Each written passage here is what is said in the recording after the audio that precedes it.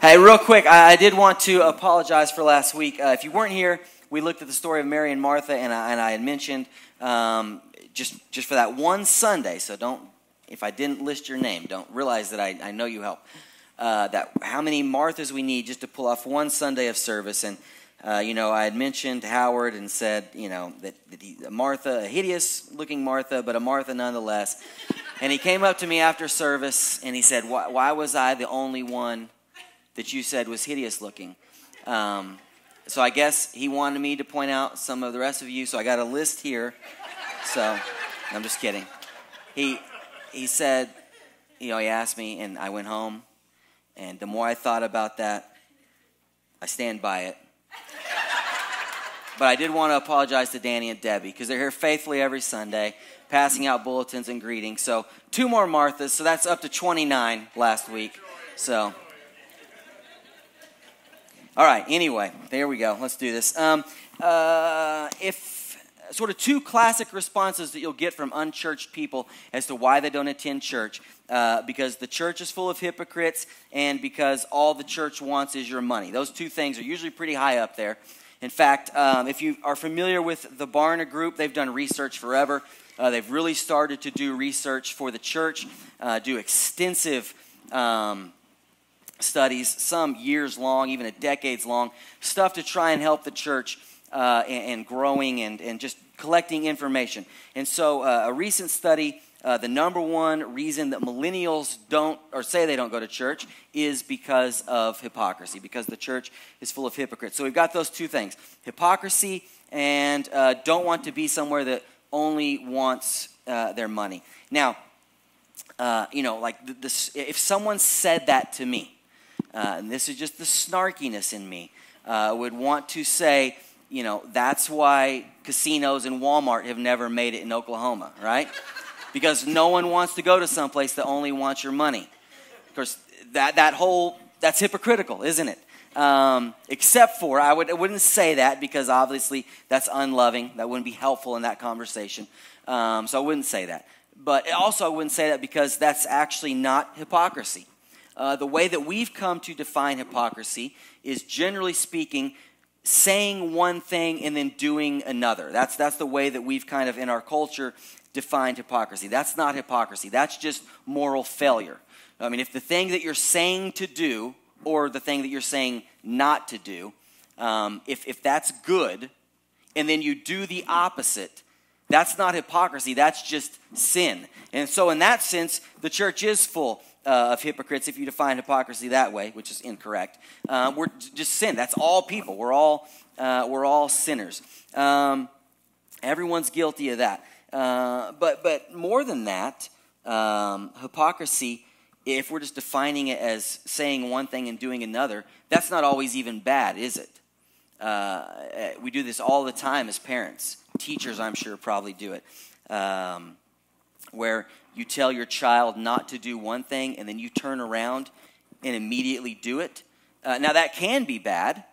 But many times you tell your child not to do something because that thing isn't appropriate for a child, but it is appropriate for an adult. And therefore, not only is that not hypocrisy, that's God-honoring. Okay, so when we're talking about hypocrisy, we're not talking about just saying one thing and doing the opposite.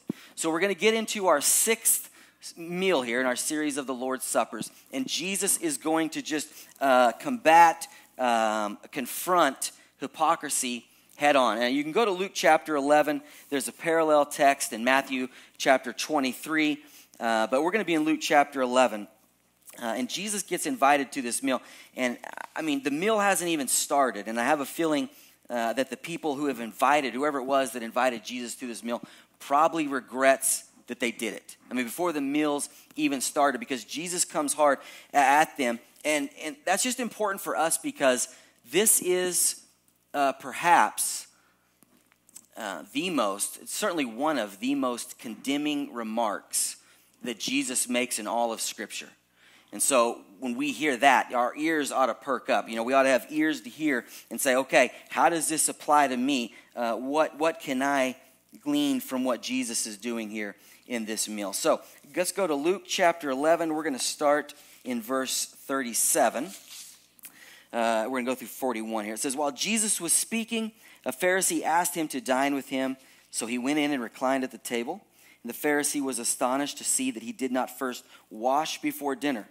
And the Lord said to him, now you Pharisees cleanse the outside of the cup and of the dish, but inside you are full of greed and wickedness. You fools, did not he who made the outside make the inside also? But give his alms those things that are within, and behold, everything is clean for you. So this Pharisee's invited Jesus to this meal. When Jesus comes in, he doesn't wash his hands, which was not required by the Old Testament law, not what's going on here. It wasn't done for hygienic purposes. This is about ceremonial cleanliness. And the idea is that you come to this meal, or earlier in your day, before you come to this meal, I suppose, you've touched something unclean. Perhaps you've bumped into a non-Jew, you bumped into a Gentile. You therefore would be unclean. You come in and wash the hands so that you might be made clean, so that then you don't contaminate, make unclean everyone else at this meal. And so Jesus comes in, and the Pharisees are astonished that he has skipped the hand washing. And it doesn't say whether Jesus sort of perceived what was in their hearts, or if there was some sort of physical reaction to Jesus, or if they said something. We're not sure.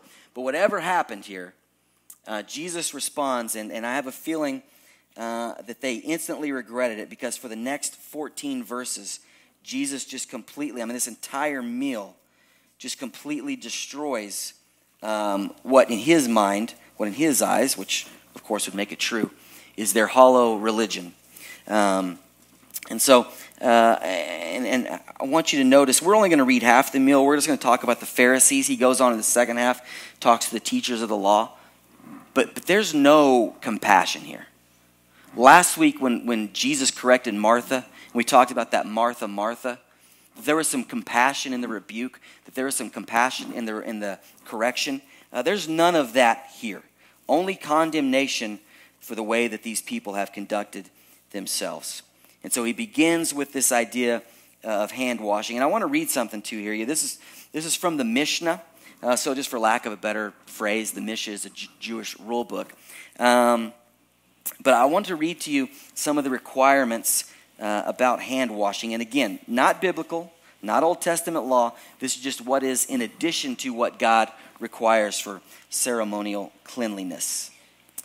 The hands are susceptible to uncleanness, and they are rendered clean up to the wrist.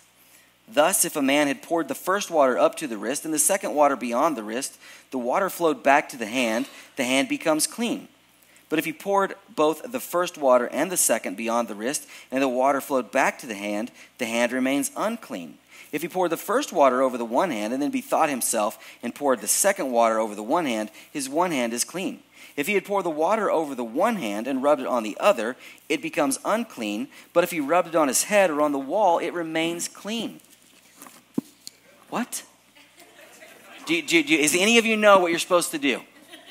We're talking about 2 cups. Somewhere in the middle of that, we started talking about 2 hands. So I don't know if we're dealing with our left hand or our right hand through this. And at the very end, we're rubbing our hands on our heads and walls, right? Which we would seem unclean. Any of you ever went to the bathroom and finished up with this? Or, Miyagi'd the wall?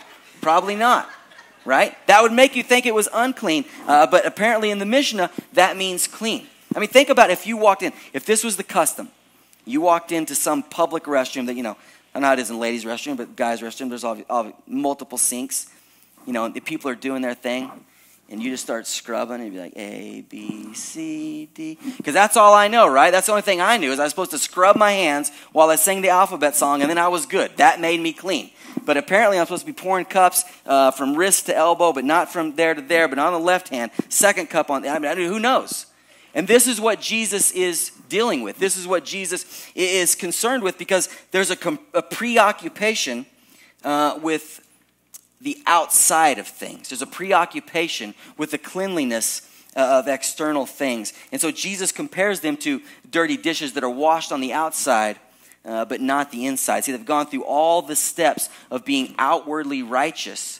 But inside, Jesus said, they're full of greed and wickedness. And then he calls them fools. And that's not, it is insulting. That's not the way we use the word fools. It literally means your heads are empty. You have no understanding of what you're doing. So, Jesus obviously can't stand this sort of behavior, of way of not thinking, so to speak. Do any of you guys have one of those late night Oreo and milk eaters that refuses to wash the dish? You know, man, you can't say that about your wife. Oh, it was a kid. It was the kid. Okay, all right. I'm sorry. That was the kid, okay. Or were you confessing? Oh, okay. Well, we've probably all experienced, right? You wake up in the morning, you look in this glass, and it's this horrible mess of just Oreo, floaty, crumble things and something that doesn't even resemble milk. It's more like runny cottage cheese at this point because whoever in your family can't just rinse out a dish, right? And it's just absolutely disgusting, okay? Now, imagine you go to someone's house for dinner. They've invited you over for dinner. You come in, I mean, the room is immaculate. It's wonderful. It's clean. The table itself is beautiful. The table is set wonderfully. The food looks delicious. The lighting in the room has got you just so relaxed. I mean, everything about this seems wonderful. And then the host comes over to you, and he's got this pitcher of what just looks like the most refreshing drink you've ever had. It's a glass pitcher. You can see the fruit in there. It just looks so good. And they get it, and they pour you a glass, and he hands you the glass, and it's this wonderful drink sitting on top of that milk Oreo science experiment thing. You leave that meal. The only thing you're telling your friends or anyone else about, the only thing you're remembering is not all that other stuff. The only thing you're thinking about is that disgusting glass. That they gave you a glass, and they said, well, we don't wash the inside, we just wash the outside, right? That's the only thing you're talking about. That's the only thing you're going to remember. And that's Jesus' problem with these people. Jesus says, this is what religion is like. When religion is all on the outside, when it's all external, but the heart hasn't been transformed. You're bringing to me this nastiness, and I reject it. All the other stuff. If that's what's inside, all the other stuff is meaningless. Okay? So let's go on here. Luke chapter 11, verse 42. And Jesus is going to get more sort of confrontational with them, even more serious, I would say. Verse 42, he says, but woe to you Pharisees, for you tithe mint and rue and every herb and neglect justice and the love of God. These you ought to have done without neglecting the others. So this is the first of three woes that Jesus is going to speak to these Pharisees. And again, when you hear the word woe, especially from the mouth of Jesus, man, the ears need to perk up. Because woe, and we don't use this word, obviously. Anyone ever woed someone? Probably not. When you woe someone, you're passing judgment on them, and you're actually speaking condemnation, suffering, anguish, sorrow upon them. So what Jesus is saying is suffering and anguish upon you Pharisees for this behavior. Now, this isn't just like, hey, you ought to shape up. This is no, suffering is going to come upon you because of what you're doing here. And what they're doing here is they're tithing these things that, again, aren't required by the law. Now, they ought to tithe. Tithing is part of the law. That's good. But what they've done is they've gone and made the law harder externally. And you can imagine like what it would be to tithe these things. I mean, look at what he says here. Mint, rue, and every herb. Think about how hard it would be to tithe a tenth of those things. And some other, in Matthew it says cumin. But just think about like going and counting all those tiny little seeds. Because you're a Pharisee, so you have to have exactly a tenth to get into that. I mean, think about how difficult they made this law.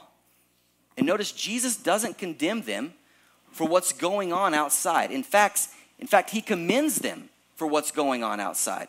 He says these things are good, but without inward change, they're worthless. What you ought to have done is to done these things, but to also love justice and have the love of God. But you don't. You reject those things, and therefore the tithing is worthless. Woe be upon you. And then in verse 44.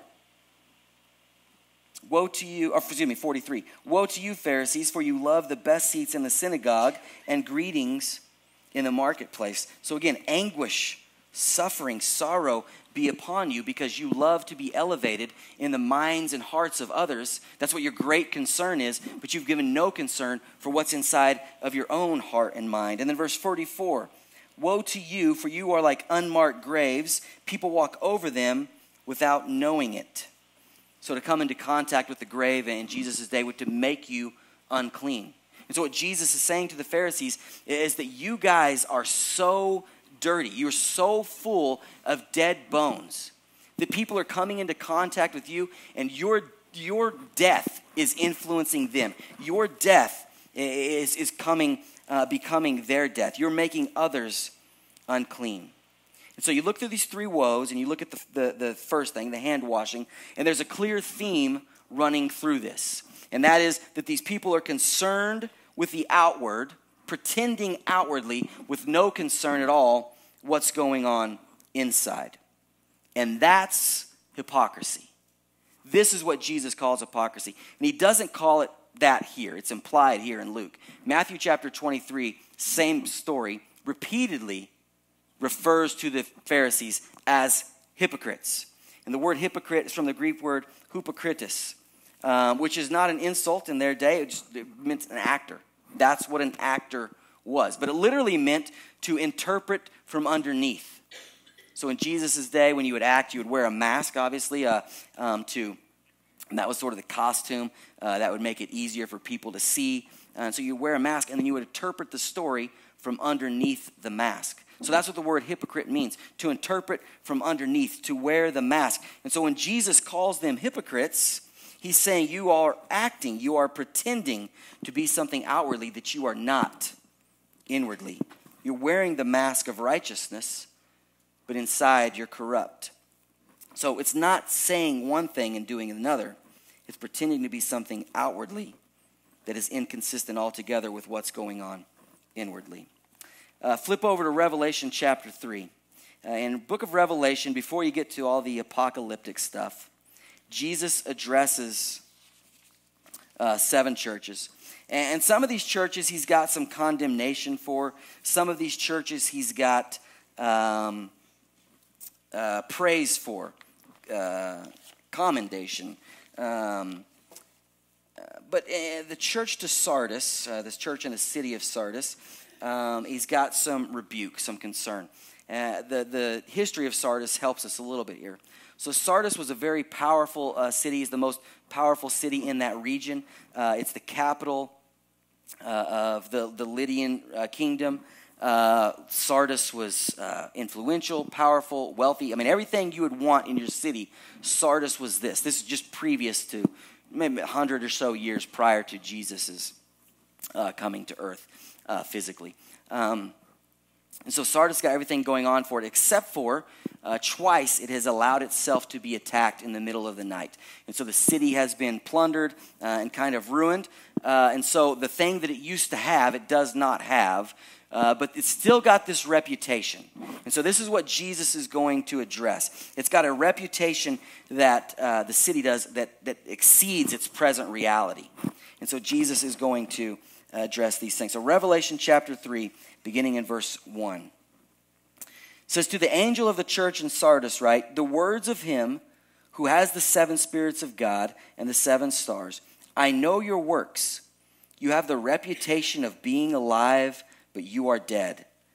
Wake up and strengthen what remains and is about to die, for I have not found your works complete in the sight of my God." So he makes a clear connection, I don't think these people could have missed, between the city of Sardis and the church that's in Sardis. And that is, the city had this reputation that exceeded the reality, and now this church has this reputation that has exceeded its reality. And you have this reputation of being alive, of being shiny and beautiful. But Jesus says, you're actually almost dead. In fact, he says you are dead.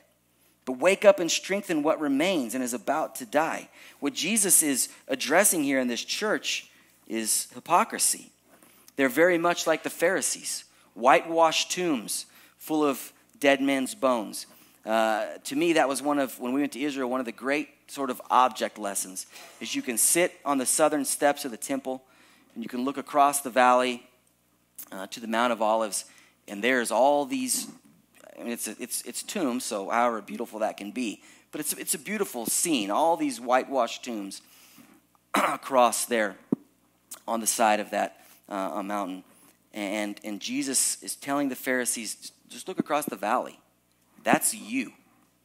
You look pretty externally, But what's inside those tombs is dead men's bones. And that's you. And that's the warning that he's got here for this church, that you are dying of hypocrisy. You are dead because of hypocrisy. But then in verse 3, he gives the cure. Verses 1 and 2, he makes a prognosis. He gives the diagnosis. Verse 3, he gives the cure. He says, remember then what you have received and heard. Keep it and repent. If you will not wake up, I will come like a thief, and you will not know at what hour I will come against you. Remember what you have received and heard. Well, what had they received and heard? They had received the gospel. They'd heard the gospel and then received new life. Remember, that's what the gospel is. That you were once dead in your trespasses, and because of Jesus Christ and the work of Jesus Christ on the cross, his death, burial, and resurrection, you now have new life through faith in that. And Jesus says, hold on to that.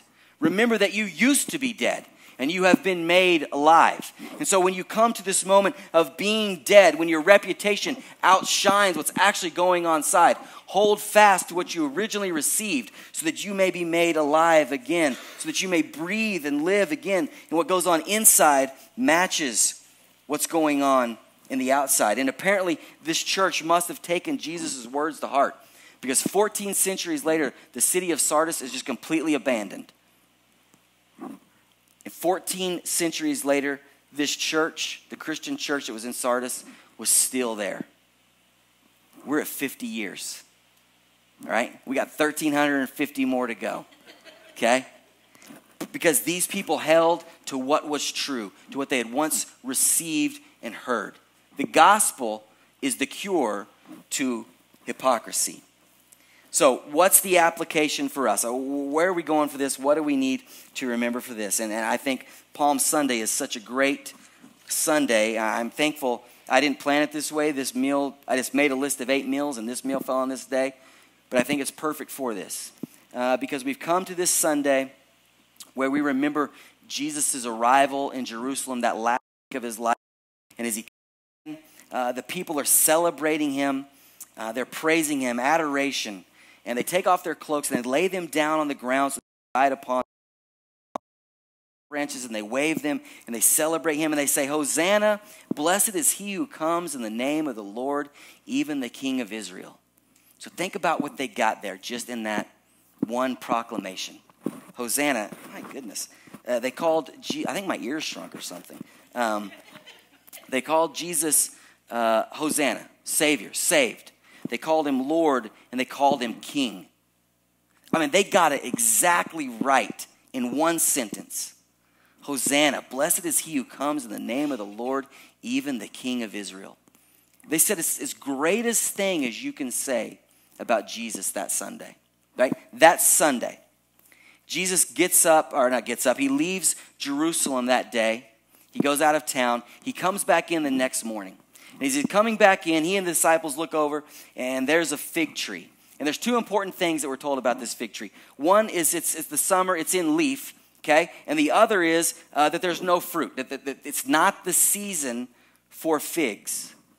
So Jesus goes over to this fig tree, even though it's not the season for figs, sees that it has no figs on it, and curses it so that it will never produce figs again. And you ask that question, well, why would you do that? That seems mean-hearted. That seems like a tough thing for Jesus to do. I mean, if that tree is supposed to represent anything in our life, and for Jesus just to condemn it because it was not doing the thing that he had designed it not to do at that time.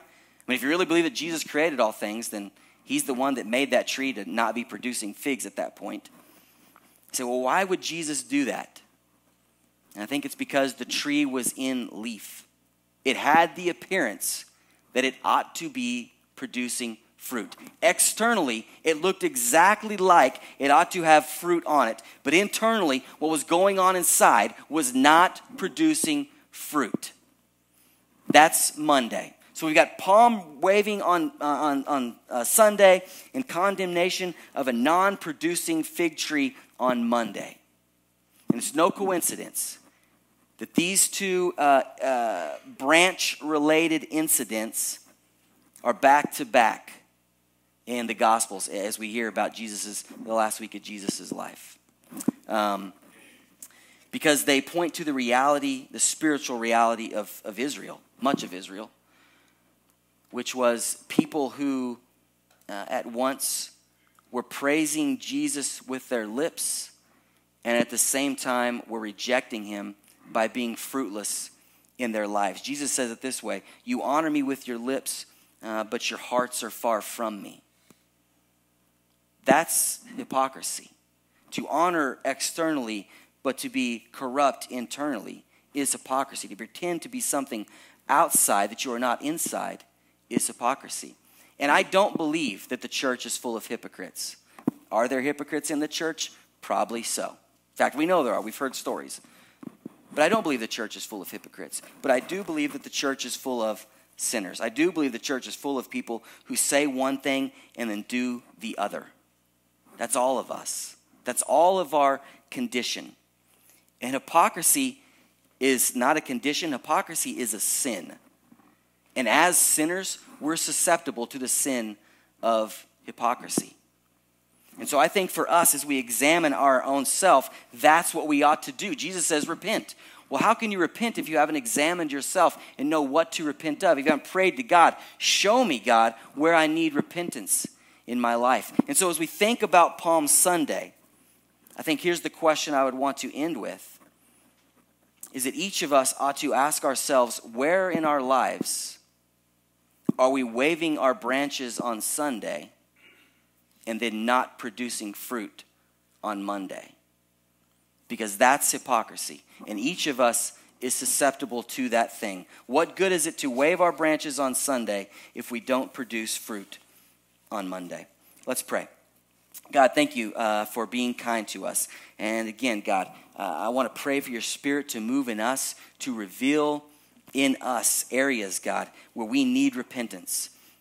We can never know where we need repentance, God, without your Spirit convicting us. And we're thankful for repentance, this constant turning towards you because we know that you accept us. You know that every time we turn to you, we know every time we turn to you, you accept us. You want us to draw near to you. You want us to examine ourselves so that we would be pure inside. God, you want the good on the outside. Everything we're going to do here in just a minute, or we've done already, God, you want from us. You want these religious practices. They're good and God-glorifying. But you want our inside to match that, God. And so I pray that through your Spirit, you will cleanse us. You will convict us. You will encourage us where we've done or are doing good. And that you will make us more like you. That you will transform us into the likeness of your Son. So that the world can no longer say of us the church is full of hypocrites.